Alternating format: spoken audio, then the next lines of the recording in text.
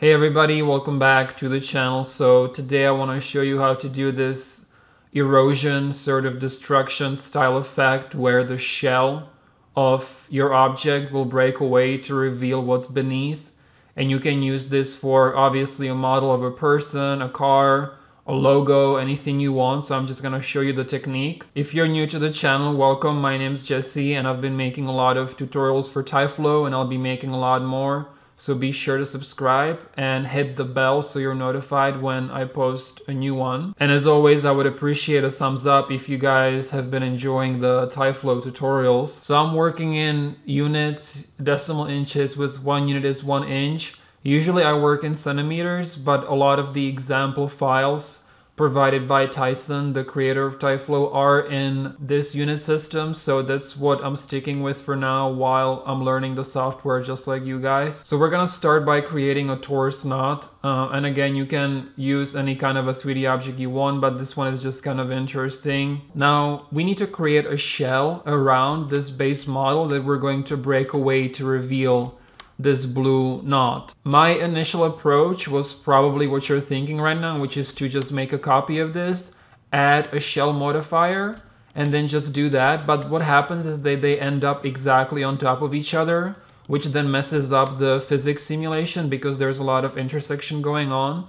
So what we need to do is make this an editable poly first, and then go to element and select the entire element and right click and select clone and clone it as a copy. Let's call this our torus copy. So now we have two of the exact same thing on top of each other. So we're gonna select the torus copy and we can give it some other color just so that it's differentiated. So let's make that maybe orange and assign that. And then we need to go under polygon, select all of the polygons and go to extrude and then extrude it along local normal and maybe extrude it about 2 inches. And then we need to select all of the polygons on top of this extruded torus and go to detach as clone and say okay. So now we basically have 3 things on top of each other. So we're gonna select it's called object 001, which is what we just detached, and let's give it some other color again. So let's make that maybe green. So I know that it may seem confusing already, but basically we have the shell that's on top, then we have the yellow copy, and then we have the original. So the original is what we're going to reveal. This yellow one we don't need anymore, and this green one is what we're going to break away, and I'll explain why in a second. So I'm going to select this green layer and call it shell destruct, because this is the one that we're actually going to break away, but we need to give it some thickness. So I'm gonna go under the modifier panel and just give it a shell and give that shell just 1 inch of thickness is fine. And then just say collapse all and convert it into an editable poly again. So let me hide this green shell destruct just for a second, because we can actually delete this yellow one. We don't need it anymore. And now what we're left with, if I unhide the green one, is we have this green shell and we have our original blue knot. Now the beautiful thing about this green shell is that it follows shape of the blue one exactly, except there's basically 2 inches of a gap between the green one and the blue one because we extruded it by 2 inches. So I hope that makes sense. And now let's do the tyFlow setup. Create a tyFlow. So let's start by creating a birth shape and select the green shell destruct layer. Then we're gonna add a Voronoi fracture. And for now you can set it to maybe 1,000 fragments. And then we're gonna add a PhysX shape and we can set the display to geometry. So at this point it's basically broken up and it just falls down and breaks. So if you're just looking for a super simple way to just break something, this is the setup for that. So it basically just breaks, falls to the ground. Now what we need to do is tell tyFlow to gradually have this breakaway and not happen all at once. So we're gonna add a PhysX switch operator and put it right under PhysX shape. And I'm going to set this to kinematic. So what is happening? Well, basically I am just telling tyFlow to take the torus, fracture it, and then as soon as you put this PhysX shape in here, it's automatically activated. That's why it fell to the ground right away. But with the physics switch, I'm basically telling tyFlow, hey, I don't want it to be dynamic, which is the first option here. I want it to be kinematic. So the fragments are still there, but it's not being affected by gravity or anything else. So now I'm gonna add a time test in here, and I'm gonna set that to a value of 50 with a 50 frame variation. And you'll see why in a second, but for now we're just gonna add another physics shape and drag it out here. And we're gonna connect that to the time test. And so now if I go through my timeline and set the display to geometry, you can see that over time, it's already falling apart. And what we can do is select that green shell torus and just hide selection. And at this point, this is basically our effect. We're just gonna refine it from here. So you can see that the blue torus beneath is being revealed as these pieces gradually fall away. So let's just extend our timeline to maybe 300 frames. And let me just explain what's happening.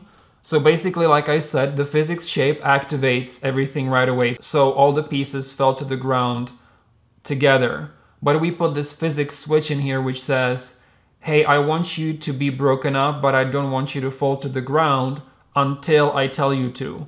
So we put this time test in here to say, anywhere between frame 0 and 100, I want you to make these pieces dynamic again, because this physics shape makes them dynamic again. So it goes from dynamic to being stopped, and then anywhere in this time range, it gets activated again.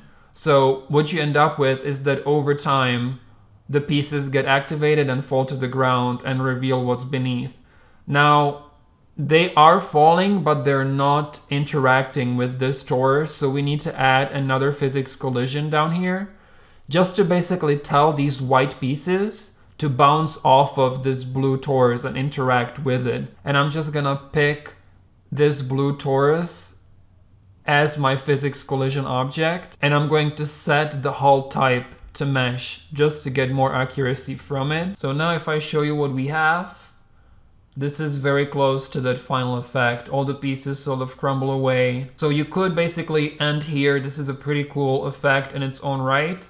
What I just did was I went under the main tyFlow settings under physics, and here you can set the default gravity to 0, or you can just turn it off, which will basically give you this kind of effect, which might be cool for some type of a explosion in space in 0G. So that's something to think about.